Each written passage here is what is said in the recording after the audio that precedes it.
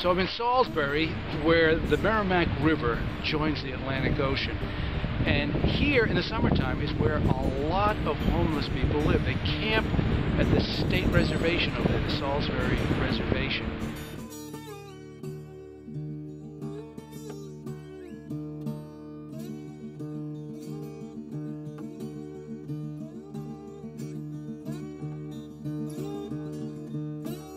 Coming into summertime though, that's when they have to leave the campground. Then they stay in very inexpensive motel rooms and cabins for the wintertime.